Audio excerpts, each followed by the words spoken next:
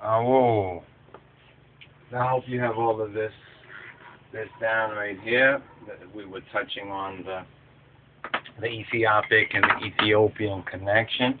The Ethiopic connection between the GALLA of the East and the GULLAH of the West. The GALLA and the GULLAH of the West.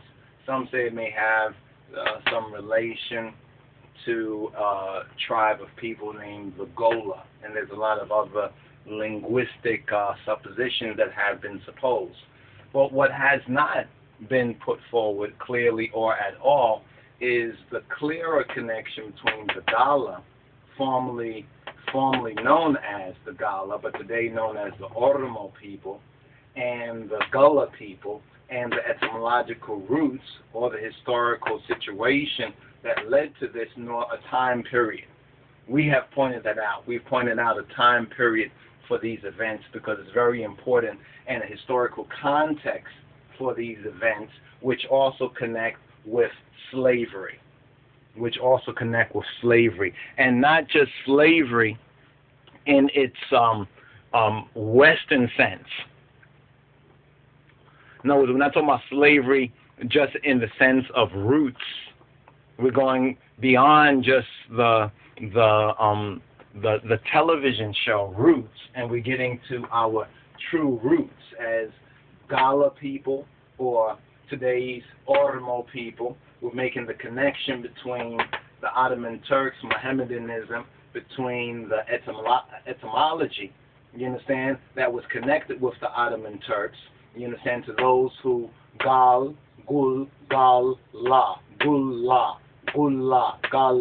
those who said no, you understand, initially to Mohammedanism, and then others later on who would say no to Ethiopian Christianity. But the first set who said no to Mohammedanism, you understand, became Ethiopian Christians, and many were later known as Amhara. Those who became known as Amhara, you understand, were able to maintain themselves in the highlands of Ethiopia and in the African Zion. Others, unfortunately, were able to be taken into the slave trade. You understand, the slave trade went east, went west, and there was an East African slave trade. Now, this all connects with the East African slave trade. And what we must make mention of, you understand, and then also provide the further evidences for, is how slavery, you understand, in the east of Africa was led primarily by Mohammedanism, by an earlier form of Islamofascism or terrorism, similar to what we see going on even today when we look at the pictures of Somalia today, and we look at those drought victims. You understand, mainly women and children. If we look at them clearly and carefully, we'll recognize that, wait, how come Al-Shabaab and others are trying to say, particularly, that there is no famine and it's not really affecting them? And many of them claim, many of the Islamicists or the Mohammedans would claim more of a Arab identity. This all goes back to the 1500s. This all goes back to the 1500s, and in particular, certain events that happened in and about 1530 A.D. You understand? The first initial enslavement of black peoples, Ethiopian peoples, and in particularly the GALLA people, you understand, or the GULLAH people, you understand, was led off by the Ottoman Turks and their Mohammedan allies. They ascribe the name to these Oromo and other peoples as the GULLAH, those who said no. They refused to convert to the Ottoman Turkish form of Islamism, you understand, or Islamism, you understand. But some did convert. And these are the ones who are fighting the terroristic war today. You understand? These are the ones we find most hostile to the African Zion and most hostile to we as Ethiopian Hebrews and Judeo-Christians and the whole idea of Moa Anbesazem Negeda Yehuda Kadamawi Haile Selassie Siumek Zabe Nugusa Negeza Ethiopia. They are most hostile to the throne of David. You understand? So we need to understand how this people, you understand, first of all, have been called both the GALLA, you understand, in the east, and the GULLAH, you understand, in the west. And when we're speaking about the GULLAH in the west, we're speaking about our people. We're speaking about my people. You understand? So when people would say, well, you don't know what you're talking about, no, they're not anything related to the GALLA, the Oromo people. These people don't even know their own history. You understand? These people don't even know their own history. They're learning their history because they've come over to the West. They've come to a land of opportunity similar to, Egypt, you understand, in the time of the Exodus. But we need to know who we are. It's important to know our identity. So now this GALLA identity today, as we mentioned in the first part, you understand, is a pejorative and is seen as being derogatory. In other words, the people don't identify with this identity. They more identify with this name, the Oromo today. You understand? So we need to note that. But similar-wise, with the GULLAH people, this GULLAH is also referred to as a pejorative or derogatory, and there's derogatory usage of this name. But the people, the African Americans, have still held to this as an important identifier. You understand? The GULLAH and the Geechee people are identifier, you understand, with their African roots, and not just their West African roots. A lot of the historians and the scholars and others would like to say, well, it's mainly West Africa. It has nothing to do with East Africa, as though there is some wall. There is no wall between East and West Africa. You need to get that out of your minds. You understand? And forget what these European educated Anglo-American, these ones who have enslaved us, you understand? In other words, the descendants of the ones who enslaved us, they put all these barriers intellectually. There are intellectual walls where people would not accept or would like not to accept this and say that it has nothing to do with one another. You understand? So what you have to recognize is that you have to learn the truth for yourself. You have to learn the truth for yourself. If you're waiting for the next student next to you to learn the lesson, then you'll say you learned the lesson. Well, you're a darn idiot. You understand? You're ignorant. You understand? We have to learn who we are and what's the connection. So what we have is an East and West connection, East and West, and we have the roots of this. You understand? The roots of GALLA are not Amharic. The roots of GALLA are not Ethiopic. The roots of GALLA are Arabic. See, this is the key. The roots of GALLA in its use in Ethiopia, or misuse and abuse in Ethiopia, are Arabic, but particularly is Ottoman Turkish. Just like Habesha today, just like Abyssinia today. And when they say, well, no, Habesha, that's Ethiopian, ask them, what about Habashistan?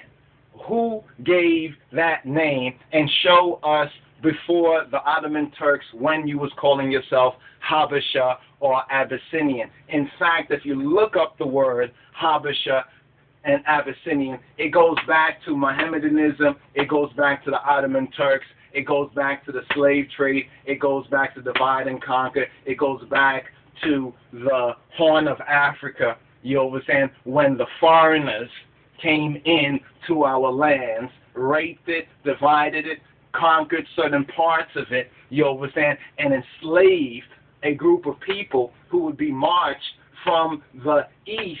Some fled, some were able to flee, you understand, in different directions, you understand, but a portion of these people were marched from the east, you understand, to the slave ports in the west, where they would end up eventually, you understand, in America, you understand, in South Carolina, you understand, in the seacoast islands of Georgia and those regions, and would retain this name, GALLA, you understand, as GULLAH, those who said no to Mohammedanism, those who said no to being slaves. And this is very important about the GULLAH people and about the Angolan roots, because if you look up, you'll find they say there's a link with Angola. If you go back to the first freedom seeking Africans who were enslaved in America, you will find that they will tell you in their history books that there was a group of slaves they believe were from Angola. You understand? And there's a whole Ethiopian connection with that, because if you go back to the historical books, you'll see many places they identified the enslaved Africans either as Ethiopians, either as Negroes, you understand? And eventually different names for some of them who stood out. Why did the Gullah people stood out? Because they were able to maintain their cultural African roots. They were able to fight and resist. You understand? And by and large, you understand, they understood what it meant to be good Christians. Not because of white man's Christianity, but because of what they recalled, you understand, in the East. You understand? In the East, where they were known as either GALLA, Oromo, or Amhara peoples. As Amhara, GALLA, Oromo, before they were enslaved. So this is very, very important for us to understand, and we just thought we would go over this GALLA and GULLAH connection. This is GALLA and this GULLAH connection between the GALLA of the East. And remember, we want to point this out again. Yes, we know it's a pejorative term, but in some ways, so was GULLAH a pejorative term. But the people who identify, who recognize what their story is, they recognize that no matter if the outsiders use this terminology pejoratively or as a derogatory word, similar to how the N-word, it's preferable to identify themselves as Gullahs, you understand, than as niggers and Negroes. Because in the word Gullah, you understand, is more of our roots and links to the motherland, and as we trace ourselves to our very roots in the highlands of Ethiopia and to biblical prophecy and to the throne of David and to the true black Hebrew Israelites or Ethiopian Hebrews. You understand? So this is a very, very important lesson right here. This is a very important connection between the GALLA and the GULLAH, the Ethiopian connection. It is very, very significant. There's a whole world of history. This is one of the areas, this Keeley right here is one of the areas of history that has not been taught sufficiently. In fact, in some ways, it has not been addressed more than just a passing word here or there. You understand? And the Eurocentric and the Anglo-American and the racist scholarship, you understand, they understand why they do not go into this very deeply. You understand? Because to go into this too deeply for white supremacy is to open a Pandora's box. And not just for white supremacy, but for what we know today as the Islamicism and as Mohammedanism, you understand, and that Horn of Africa and Middle East region. This is one of the reasons why there's no peace in the Middle East. You understand? Because of these events that took place nearly 500 to 1,000 years ago. You understand? Between the times of the First Crusades, between the times of the Akhmet grind, you understand, and other Mohammedan and pagan and heathen assaults against that Judeo-Christian polity known as Holy Ethiopia, known as Biblical Ethiopia, known as the Solomonic dynasty. The Solomonic dynasty was attacked, you understand? And by and large, it was attacked by Islamofascism, known as Mohammedanism. And see, we make a distinction between what ones will say true Islam is. Because only true Islam, from an Ethiopian perspective, we know of is when Muhammad sent his Sahaba during the time of the Hijrah. You understand? After the death of the Prophet Muhammad, this whole view and picture of Islam and Mohammedanism changed. Because Muhammad said, leave Ethiopia alone. The Ottoman Turks, you understand, and others, and their running dogs, and their black allies who consider themselves more Arab than Africans. That's another key link that you will find. There are blacks and Africans. You will see them as Africans, you will see them as black, but they will see themselves as Arab and Mohammedans. You understand? So here we have a divide and a break in the Abrahamic family between Isaac, you understand, and Jacob, and the Beta Israel, and Ishmael, and Esau. Just as the Bible prophesizes it. You understand? Just as the Bible shows the ancient history of it. And just as we're able to trace it from then to even today. What's happening in the Horn of Africa is not new. It's not new at all.